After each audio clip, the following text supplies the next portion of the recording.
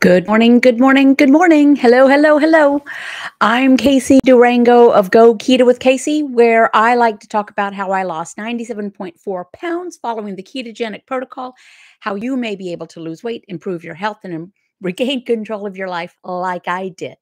Thank you for allowing me to be part of your day. First of all, I want to say that I want to acknowledge the presence of someone who's tuning in from Colombia, South America, my lovely mate, who's already written, "Good morning, darling." Actually calls me Darlene. Good morning, Darlene, although it's darling. So anyway, he's there visiting. Um, hey, thank you very much. Can see and hear you. Thank you, Scott. I appreciate that. Last week, by the way, we had a hiccup in our internet connection, which is very rare. We have a really good internet service provider. It's a gigabyte fiber optic, but there was a hiccup and their live stream got truncated. So sorry about that. If I lose you, that's okay. Today's topic is keto delusions. Let me start by saying that there are many ways to be successful in life. There are many ways to be healthy and fit and feel good. There are many paths that can lead to the same destination. For me, after 30 years of morbid obesity and all the downside stuff that comes with that, everything from health markers to state of mind to feeling badly about myself, for me, what has worked is the ketogenic protocol. I will share how I learned it, and as I have practiced it below these many eight and a half plus years. Keep your carbs 20 grams or fewer a day. Total carbs, not net. If it's not on page 4, and there is a link at my blog to it, don't eat it, although you don't even need a food list. Don't eat if you're not hungry, which is, for many people, the greatest challenge. Stop eating when you're satiated, not until you're stuffed. And I've added another one, be patient. First of all, I would like to ask a technical question. My screen seems very dark. Am I very dark? It's a rainy day here. I'm going to up this up just a bit. Still doesn't seem enough. Let me try that, and let me try this. Yeah, it's a rainy day, cloudy. Thank you. Good morning, Judy. Judy's lost 150 pounds following the ketogenic protocol. That is the protocol. Keep your carbs 20 grams or fewer a day, total, not net. If it's not on page 4, don't eat it. Don't eat if you're not hungry. Stop when you're satiated. But what do we see everywhere? We see, first of all, one delusion, and I'm gonna be blunt as a spoon here. Some of us struggle to understand the protocol. It's the opposite of what we've always been told. Some of us don't want to understand it. Some of us prefer to think there's a quick fix, that there's a product we can eat. If there is a product that you see that says keto on the label, it's not. It just isn't. There's not a food that you eat to start burning fat for fuel. What happens when you keep your carbohydrate intake low enough, your liver stops pushing out glucose like a fire hose. And so we stop burning glucose, which is sugar, for fuel, and quickly our body turns over to burning fat or ketones for fuel. That's what happens. And it's not what you do eat that makes that happen. It's what you don't eat. Don't eat the carbs, and certainly don't eat junk food. Imagine this. We call it junk food, and then we eat it. And we give it to our children. But that stuff that says that's keto junk food, it's processed. It's they base their labels on net carbs, or they don't even try. There is a famous food production company that has a good-looking spokesperson who they've so lowered the bar because they're trying to glom onto this whole keto thing that the person earnestly looks into the camera and talks about the product. So, says so-and-so and so-and-so, and not a ton of net carbs. What does that even mean? Not a ton of net carbs. So, anywho, that's one delusion. There's not a product. There's not a product. lay off the carbs. That's it.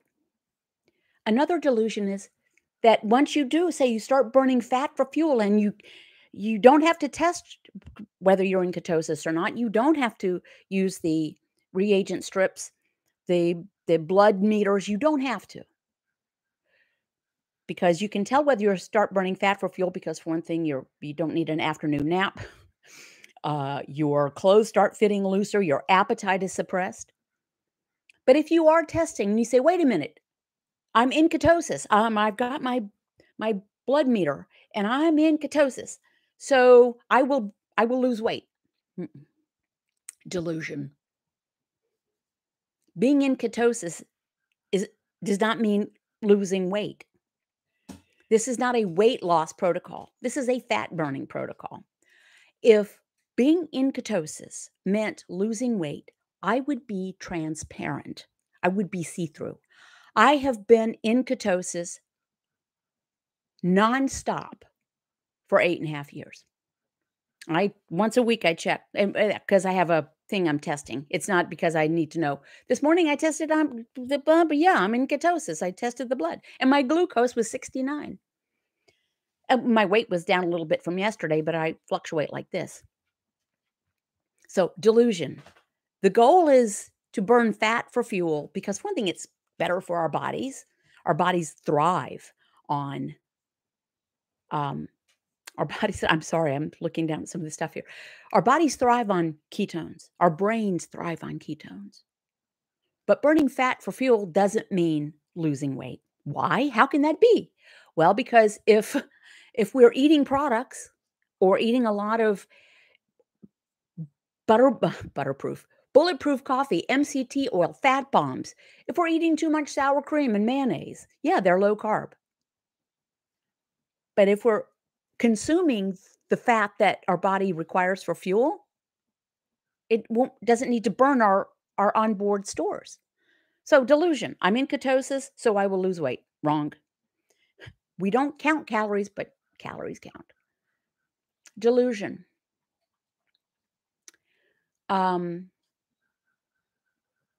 It will fix things in my life. Now, if the thing that you want fixing is to regulate your blood sugar and you want to maybe relieve joint pain and you want to suppress acid reflux, and I think my microphone is tilted wrong. Yeah, those may be improved, almost certainly will be improved if you follow the protocol. You know what won't be fixed necessarily is a bad relationship. As a matter of fact, I hear from people who say that one of the reasons that they're so grateful to be feeling better because they feel better about themselves, and it gives them the self-esteem to get out of bad relationships. Like the old joke is, "I just lost 185 pounds. Really? How'd you do that?" "I kicked my husband out." I mean, we don't want that. But sometimes that happens. If you're in a bad relationship, this may not fix it. As a matter of fact, it may exacerbate the issue depending on the dynamic. This is not a cure for cancer. There is research, and this is not new research. This goes back to Otto Warburg in the 1930s. The Warburg effect, that some cancer cells thrive on glucose, which is sugar. But we can't choke every cancer cell off of sugar because our body needs some level of glucose, which it can make itself. It's not a cure for cancer. But there is ongoing research that some cancer cells respond well to having the fire hose of glucose turned off. Delusion. If I follow this the way Casey did, I'll get the same results. Well, first of all, you might get much better results than I, maybe. But I didn't play around, I will tell you. Delusion. Oh, I can just go back to, I can go back and forth and it'll be fine. As long as I can get back into ketosis. Well, it might work for you. Wouldn't work for me. I'm an abstainer, not a moderator. Plus, I don't need why am I going to eat food that makes me feel cruddy. I felt cruddy for 30 years, physically and mentally, which is a mashup of emotionally and mentally. Do what works for you. It wouldn't work for me. I was a gradual loser. I've asked many times, how long did it take to lose the 97.4 pounds? 3 years, almost exactly. I always like to tell one person responded, well, that's not so fast. So I replied, well, how much weight did you lose in 3 years? It's not a competition and it's not a race. I was thrilled. I lost 47 pounds the first year, which is on average less than a pound a week. A normal, gradual loser. And over the course of 2 more years to lose the other 50 pounds. And I probably lost 30 pounds the second year. I don't know. I have to go back and look. But you won't necessarily get the same results as I. I'm at my stage of life. I am my stature. I'm a runt.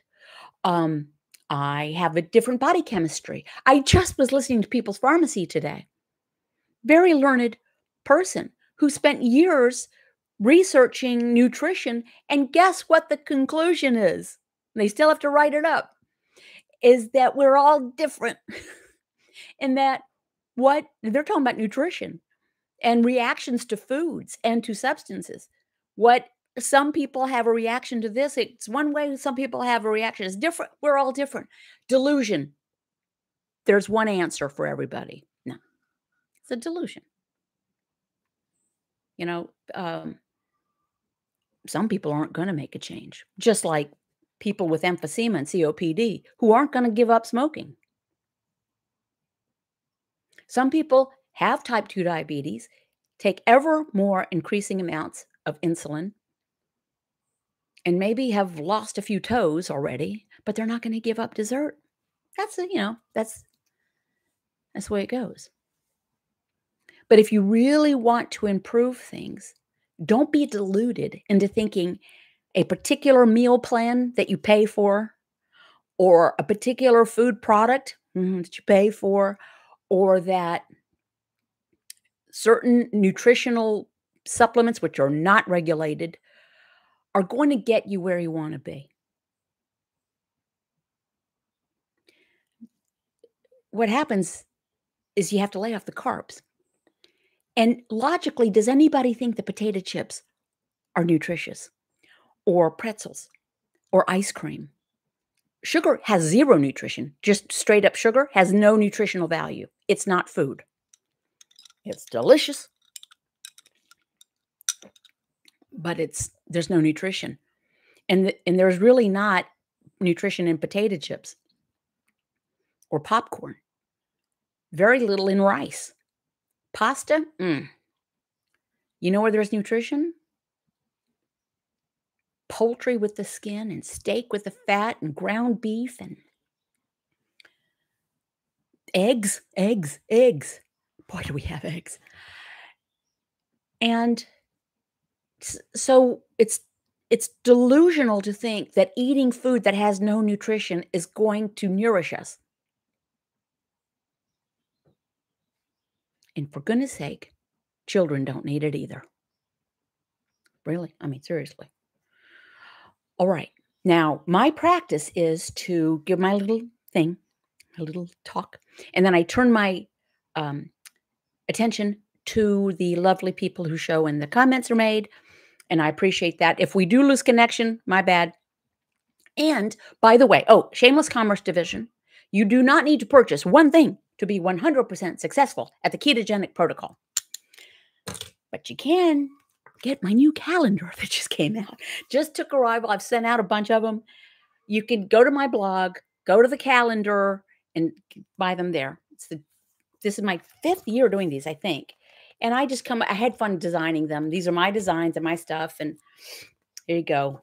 And you can get that at my blog. And this is a record journal. You can get that at Amazon. There's also a link to it at my blog.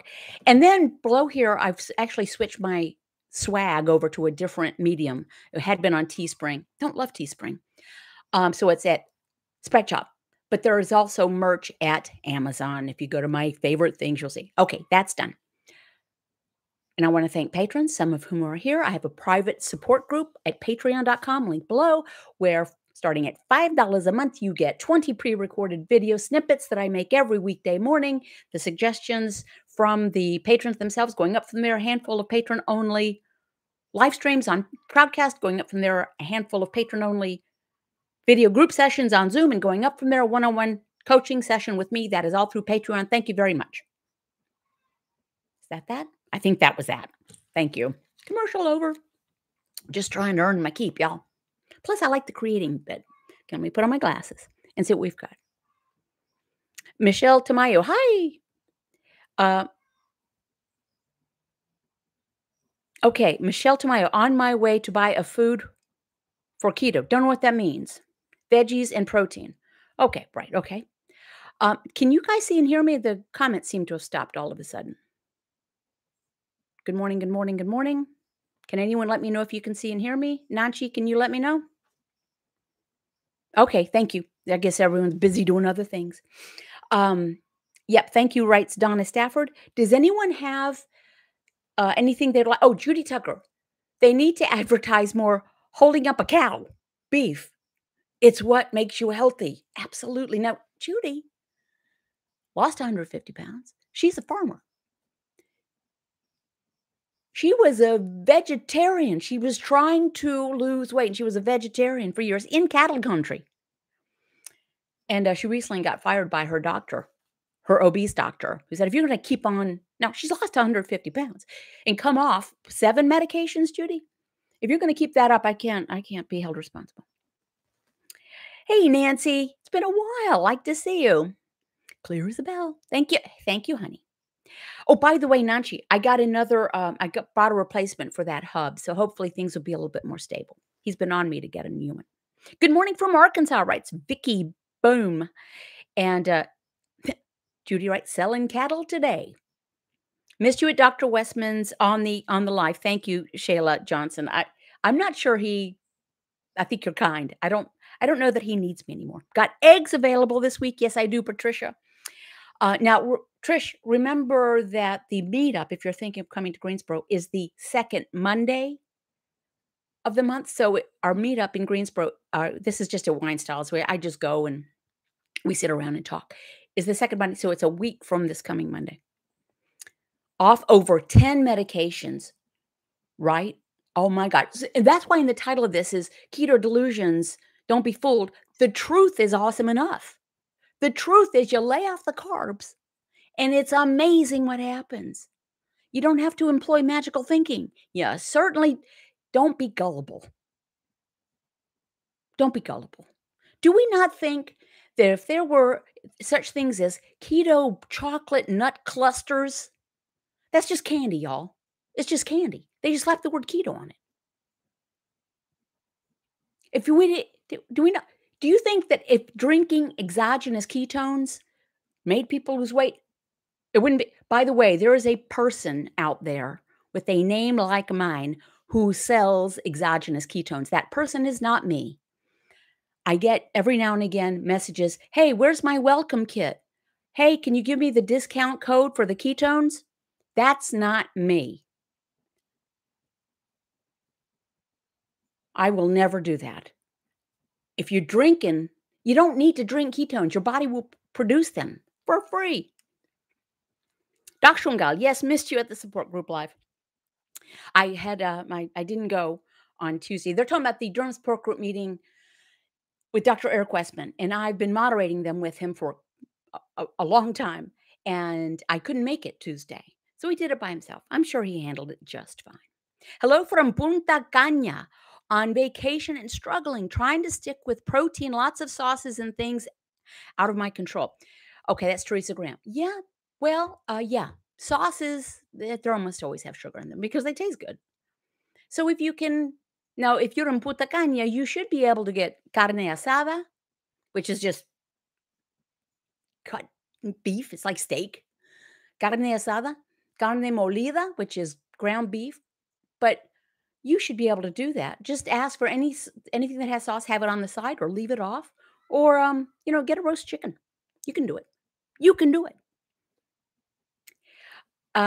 Keto four-way. Do you exercise or did you exercise when losing weight?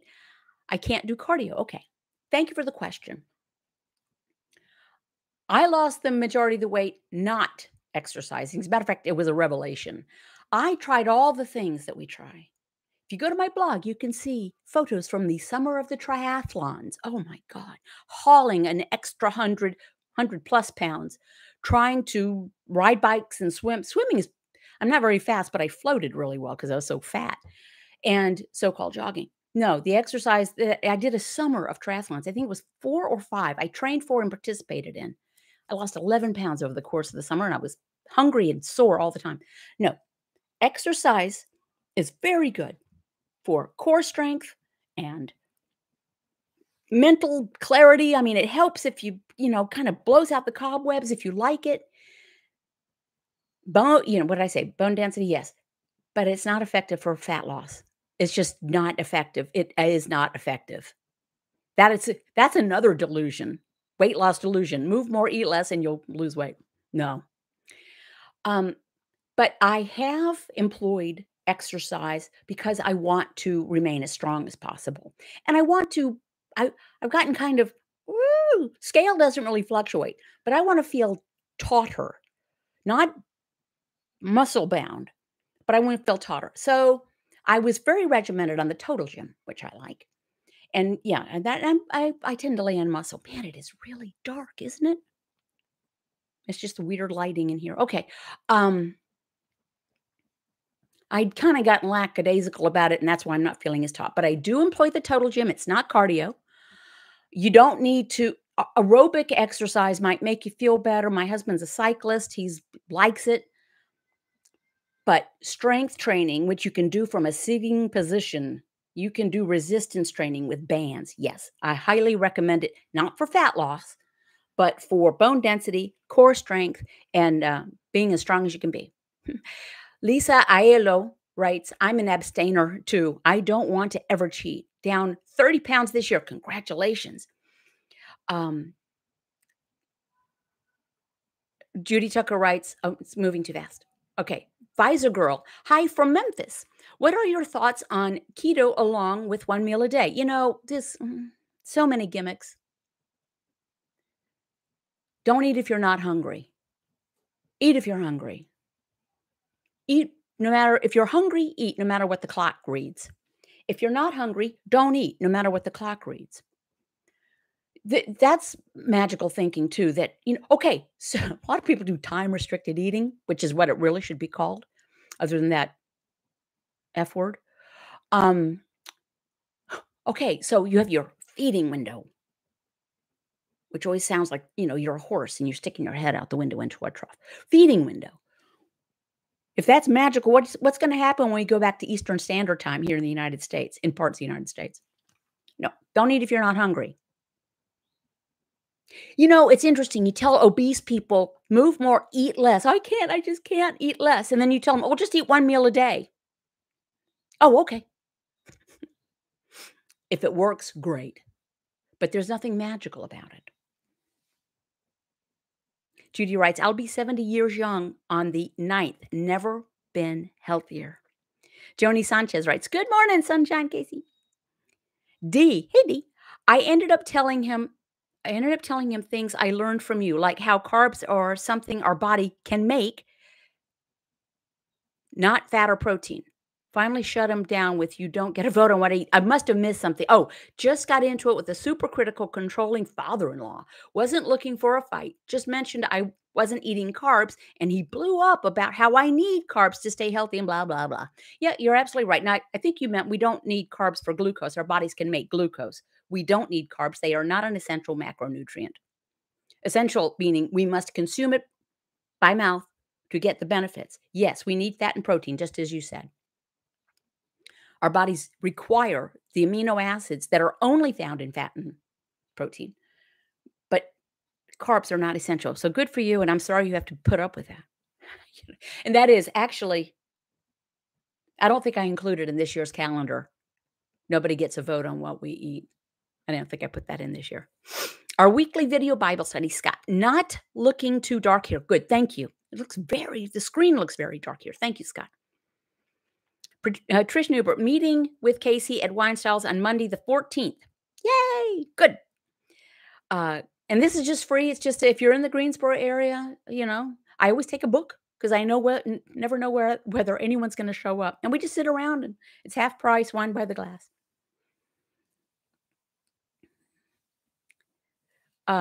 Diana from Australia. Good morning from Perth, Western Australia. You're a long way away. Long way away. Hashtag Casey's pink drink. I get asked about it almost every time, so I'll say tumbler full of ice, diet tonic water, a splash of diet cranberry, and a squeeze of lime. I better be eating some limes, right, honey? We bought a whole bag of limes at Costco right before he left. So I will be enjoying limes. Okay, does anyone have a comment or so a few weeks ago I did a kind of a Q&A, ask me anything type of thing. So I did something on my blog, which is questions/suggestions or something like that. And I am collecting. People have written and said, "Can you talk about?" And I'm collecting those, and I will be writing blog posts and making videos about it. So thank you. And I won't share anybody's information, but I will share the emails, but they're read. Hey, Betty Lookable, I love your pink drink. I make it all the time. So refreshing. That is why I drink it. When I'm talking a lot, I need something a little tart. Patricia Newber writes, Diana, our opposite is 9:26 a.m. here. And this time tomorrow, it will be 8:26. I love it. I wish they would just leave everything at standard time. So hopefully I've covered everything I wanted to make. Almost everything I talk about, you can find at my blog. Links to the book, links to the calendar, links to page 4, links to my favorite things. Dinah from Australia. Keto products are bombarding the shelves in Oz right now. They're everywhere. They are everywhere here. Costco has an entire section. I just shake my head. No, again, personal responsibility comes in here at some point. Yes, if they're trying to take advantage of gullible people by putting keto on it. So don't be gullible.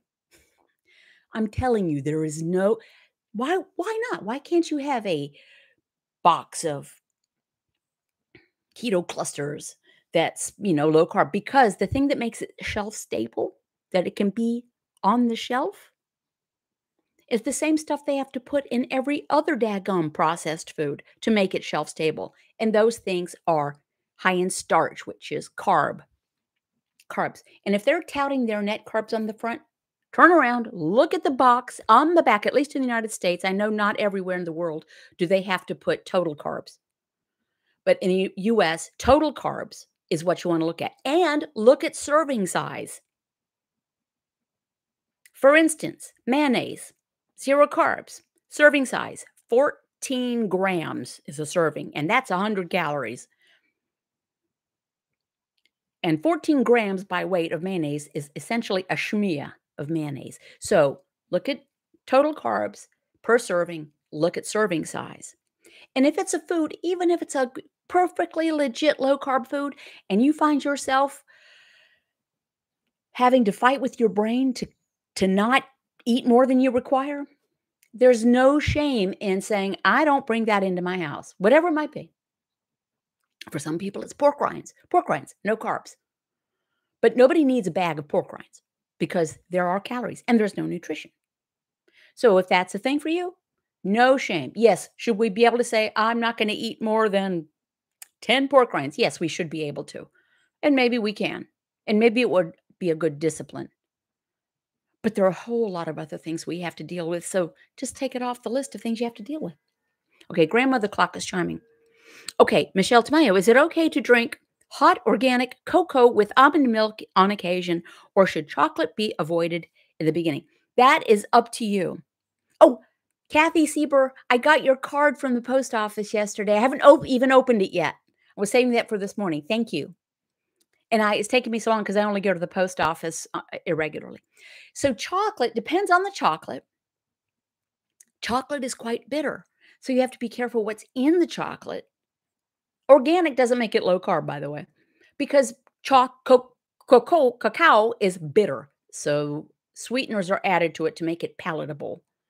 Almond milk, I have no opinion on almond milk. Look at the carbs and the serving size. If it'll keep you from, buying a Snickers bar, then yes. If you feel like it's gonna tip you over into wanting more and more, we are all different. Uh-oh, Donna Stafford writes, "Been sick and way too many steroids. I've got to get my attitude back." Steroids are tough. They just are. And Judy Tucker asks, "Does artificial sweeteners bother you?" Are you asking me, Judy? No, they don't. Some people, they do. For some people, even the sensation of sweet makes them have to start fighting with their brain about, "I want more sweet." It does not have that effect on me. It does not impact my blood sugar, clearly. This is diet tonic water, and last night I would have had diet tonic water with vodka in it, and I put Splenda in my coffee, and my blood sugar was 69 this morning. So it doesn't impact me, but you have to pay attention. Now, Doc Schwungal makes a good point. Almond milk is not on page 4. Almonds are not on page 4. Nuts are not on page 4. Almond flour is not on page 4. This is another thing.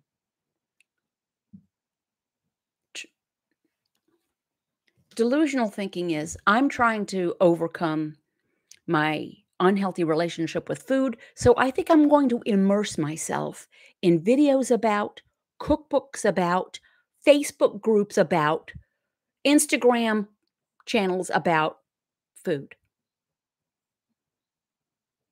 Step away from the food. Step away from it. Step away.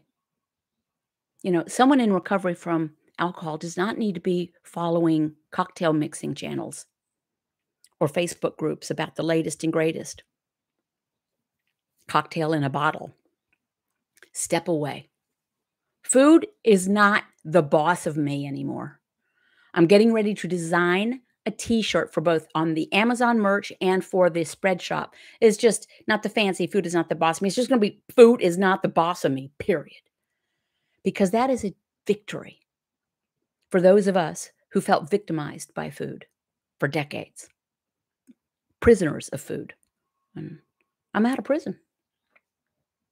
Okay, honey. I hope you get a bike ride in today. If you do, be careful. And I hope the Garmin Life track works.